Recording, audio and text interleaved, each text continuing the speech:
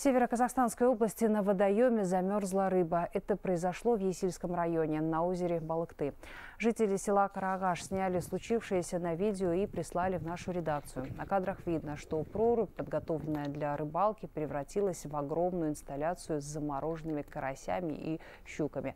Сельчане говорят, что это последствия установки невода, которые, по их словам, используют арендаторы водоема. Наши корреспонденты сделали запрос региональным рыбинспекторам. Подробности инцидента мы расскажем в вечерних выпусках новостей.